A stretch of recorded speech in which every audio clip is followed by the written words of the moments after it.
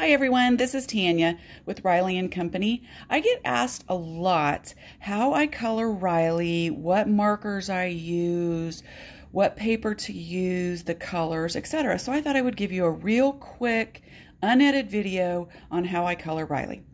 First of all, very important, I use a smooth paper because I always use Copic markers, so you need a smooth paper. And because Copics are alcohol, you need a good ink that won't bleed, okay?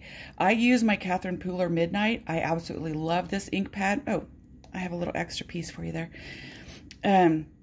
We have this on our website. It's one of my favorite inks. You can also use Memento because it's a dye-based ink and Copics are alcohol. So with the Copics, I always start with E33 for Riley. And I am not an avid colorer. I don't have the patience to sit and take time and do it. Bless all of you that do have that kind of patience and makes our images look really, really gorgeous. I don't. So I go very quickly and I just outline Riley first. When you're using Copics, always make sure that you have an extra piece of paper. If you're working on a glass mat, you need an extra piece of paper to soak up the extra alcohol that goes through. And you'll see with his head, I just make a nice big circle. And if I go out of the lines, don't make fun of me because I'm going very quickly. And I always use circles with Copic markers because it helps them blend better. So when I'm done with that, I just pick up a dark brown. And in this case, it's usually E47 that I use. Any dark brown will work. And I use that for his antlers and his hooves. Oh, looky there, I did color outside the lines. Sorry, everyone.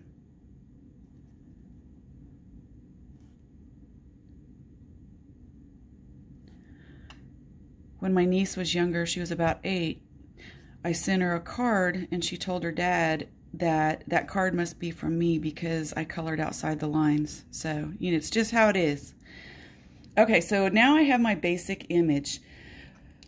I hear from a lot of people that in order to give your Copic images depth and shading, you have to use more than one marker, more than one color. And I'm old school. I was taught by Marianne that you can use the same marker to give depth to your images. So I'm using the same E33 marker and I'm going to pretend that the sun is coming from this direction. So I'm going to go underneath his chin, around the back of his body, okay, this leg, his little tail, and I'm going to do circles in so it blends with the rest of it, okay? Always use circles. I'm going to do under his arm. I'm going to do around the edge of his little head. I generally come in with his snout and make it dark again. But I can come back a third time and shade underneath there, and you'll see that. So I do his eyebrows, maybe a little bit of his hair.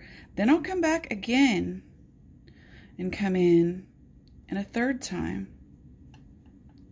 And you'll see, maybe under his arm, but you will see that you can do that and you can shade with just one marker and it looks fabulous, okay? If you desperately need a second marker to shade with, I would use E35, okay?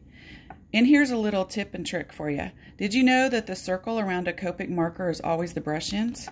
I did not know that for several years. It makes it so much easier. Then if you're going to use another color, go back in and gently shade the outside edge. Okay, just gently, a little bit underneath.